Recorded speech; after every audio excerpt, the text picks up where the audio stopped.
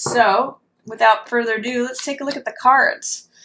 Looks like the beginning of December might be a good time just for you to hang out and think about things.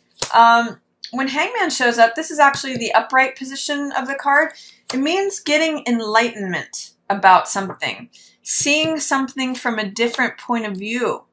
It also means honoring and accepting your own unique vision and place in the world, like accepting yourself just as you are, and marching to the beat of your own drum. It has sort of like a rebellious feel to it, where like he's doing something different from the rest of the world. Sometimes he's looked upon as a rebel or an outcast, but it really just means getting comfortable even in your discomfort. Even if it looks like you're doing things in an unconventional kind of way, it's saying, no, that's me. That's how I roll. I'm comfortable hanging upside down here. I get a really cool view of the world. I see things from a different perspective. And with that comes enlightenment. I'm actually seeing that you may be getting insights and perspective on your unique role within a relationship with someone that you maybe have known since childhood, or just a very sweet connection. Six of Cups has to do with kindness, with innocence, with sharing your heart with someone who makes you feel like a child. And for some of you, I'm getting that you're really taking a look, you're taking a pause and a moment to suspend yourself and look at how you show up in this dynamic. Like, where is the love? Where is the tenderness? Where is the innocence? And you may find that or not. But six of Cups in reverse warns us. Don't be too cynical. Don't become jaded. Open your heart like a child. Be comfortable with being vulnerable. You know, kids don't have any agendas. They're just sharing these flowers with one another and probably laughing and giggling. And, you know, kids have this openness. That's what this card's about too. So I'm kind of seeing him as thinking about that and musing on that and saying, how can I get back to feeling childlike again? Especially as it has to do with your connection with someone else.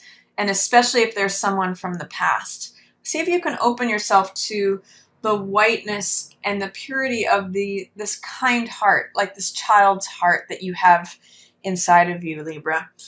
Because there is some, you know, even amidst conflict. This is a 5 card, 5 of Swords, and I usually call this picking up the pieces. What this is telling me is that you may not be fully collecting all of the insights and wisdom and knowledge and understanding that is available to you from past conflicts or past battles. 5 of Swords depicts someone picking up swords from a battlefield where the battle is already over and the sun is setting.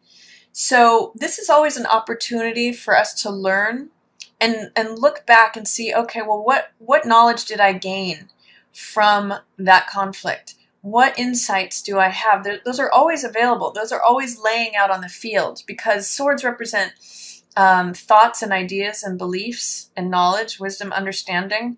So make sure that you collect those insights, especially as it has to do with past relationships or this relationship with someone who you used to feel childlike with.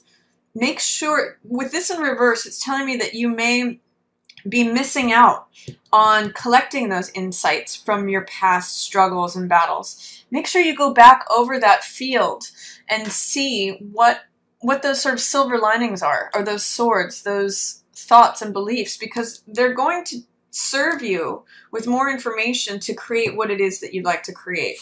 This is a very powerful card. This is Magician. And Magician's word is abracadabra, which means I say it and therefore it is. I create it before me. He takes all of the tools in his tool belt.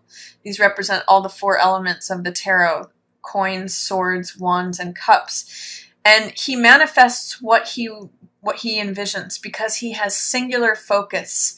He has the power of concentration, and he says, I am. This is what I am. This is what I choose. Here it is. Abracadabra. I pull this rabbit out of a hat. So he can create something out of nothing just by the focus of his mind. So this is a very creative and powerful card. And the fact that you have both Magician and Hangman is telling me that you need to go back and take a different perspective accept and value your own unique perspective, especially as it relates to your relationships and the tone that they have. Are they cynical, or are they innocent? Are they warm-hearted and open, or is there some jadedness? And look at insights from the past that you can collect and take forward with you to feel in your own authority. This is bold, this is creative, this is leading the way. He's saying, I have everything I need. I can create what I want. Watch me do it.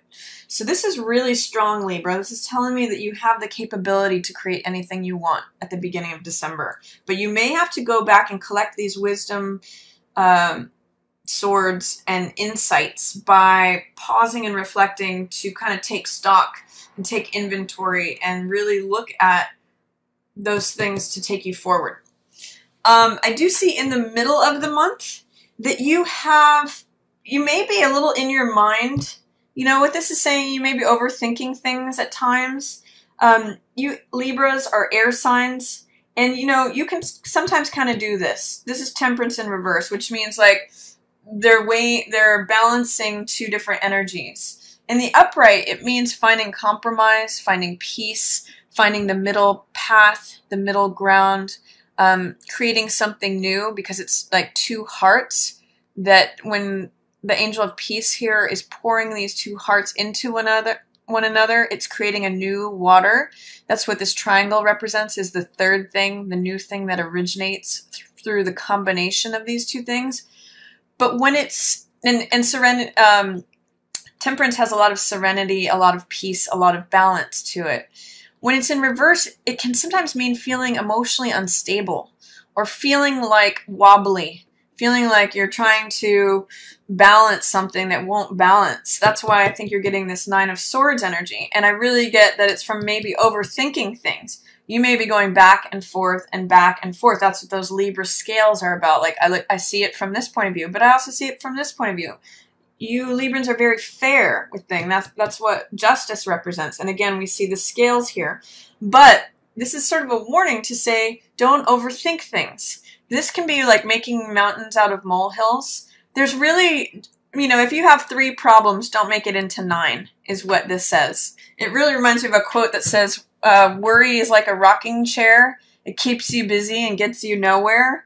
So just be aware that, you know, if you're overthinking things, if you're feeling emotionally out of balance, or you can't seem to access your peace or your serenity, especially in relation to a new cycle regarding a relationship, try not to overthink it. There's a lot of security here. There's a lot of stability. Look at what you've already built. This is 10 of Coins, which represents security and domestic bliss.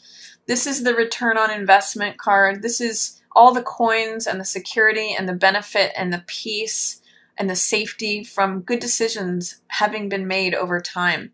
Sometimes this can be an inheritance or a windfall of money showing up for you, but look at what you've built. Don't get wobbly like this, Libra, you know, overthinking things. There's a lot of security here and a lot of stability. Look at the stability that you've built for yourself, Libra. And really relish in it. There's a couple here that is strong. They're in the castle, they're in the fortress, and they've built that together. And they're safe behind, you know, the structure of the money, the structure of the family, the structure of all the things they've done together. So this is either money coming in, a big chunk of it, or stability, structure, order. All of those things come with 10 of Coins. It's good stuff. So don't throw yourself off. Don't throw those scales going into motion by having too much air, too much overthinking.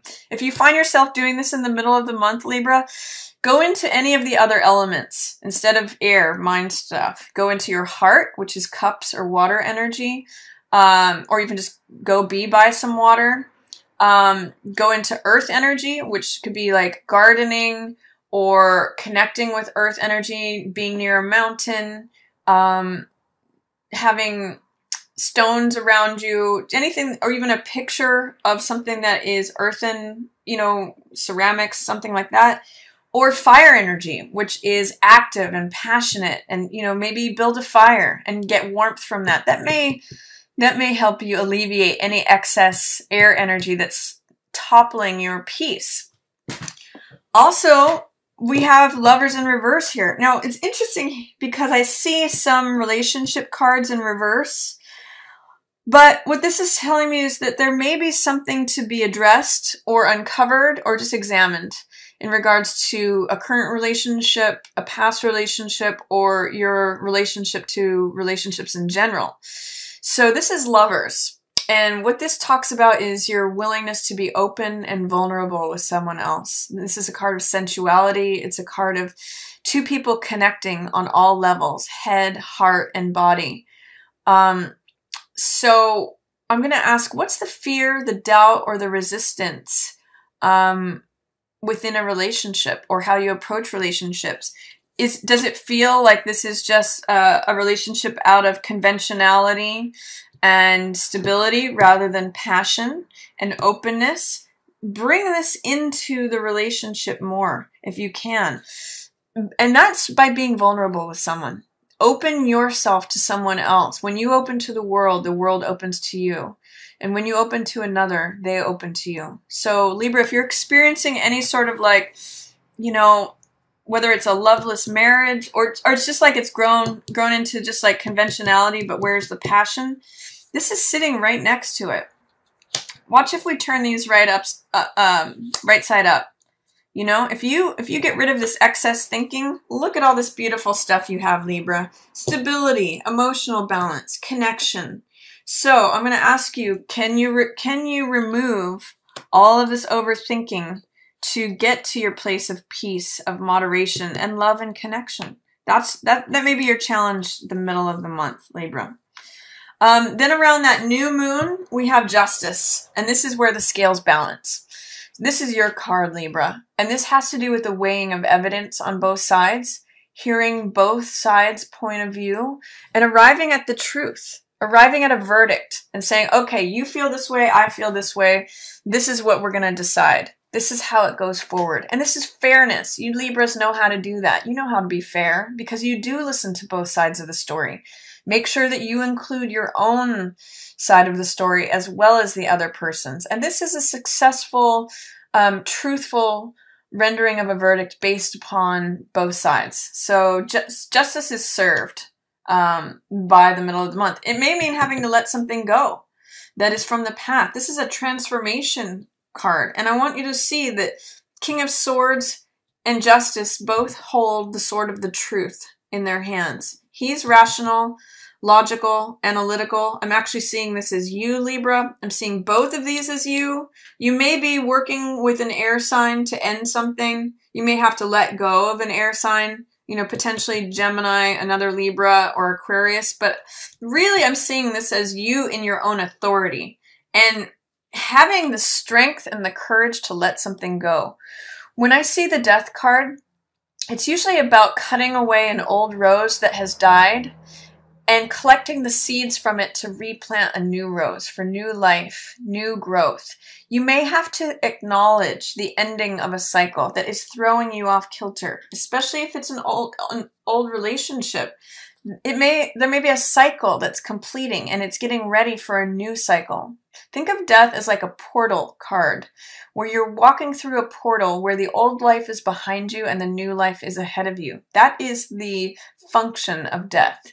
Death allows for rebirth. This is a Scorpio card. So think of the phoenix rising from the ashes. It has to burn down to the ground before it can rise up and have new life. So I want you to consider towards the end of December, what is it that you need to cut out? What in your garden is old dead growth that you need to cut with the sword of the truth in order to allow you to have new life coming forward? Really beautiful possibilities. Think of winter, where all the leaves have died off and they're preparing sort of under the surface for new life to come ahead for that spring. You don't have to feel paralyzed. You don't have to feel stuck. This is Eight of Swords. If you do this, again, it's sort of hearkening back to the Nine of Swords energy, which means the only way that you will feel stuck is by your own limiting beliefs, Libra. Again, too many swords, overthinking. Clear away whatever swords are there that is limiting you, making you feel powerless, victimized, and stuck. You have so much authority and power and control in this situation, it's crazy. You're the King of Swords. You're Justice. You are like using this blade to cut out all the old, clear away all that old stuff. Don't give in to this. This is saying that you may give in if you overthink things, you may give in to feeling powerless, stuck, blinded, victimized. She has a way out. There's nobody else holding her there. It's only her thoughts. And she can cut her binds on any of these swords, pull that blindfold off and walk away. There's freedom here, believe it or not. It's her belief that she's stuck that is causing her to feel that way. So embrace your strength, your authority at the end of December, Libra. It's really going to allow you to clean house and clear away all that old growth, ready for something new. There's some nice cards here for you, especially in terms of being fair, seeing both sides, rendering a verdict. And you have look at all these cards of authority and power. Magician, Justice, King of Swords. I know what to say. I'm in alignment with the truth. I make decisions and I create what I want. And I have the wisdom and experience to do that. So use your past, the insights from the past, to rectify anything that feels out of balance, to connect with another person, and to create what you want. Render that verdict. You have such great capability here in December. You have a lot of power. It's going to be a powerful month for you if you embrace that power, stay with your truth, the one truth, and don't let all these other little tiny minimal thoughts creep in to put you off balance. Stick with the truth. It's a very sharp blade, and it will serve you to cut away old growth, Libra. So that's my reading for you for December, Libra. I hope you enjoyed it. Feel free to share it with another Libra who you think might enjoy it as well.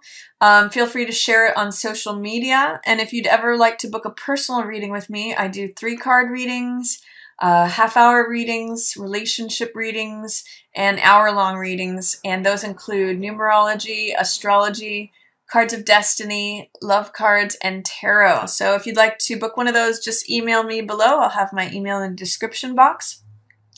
And I hope everyone has a beautiful December. I hope you all have wonderful holidays. I love this time of year. And I just want to say, as always, thank you so much for watching. Yours in the Stars.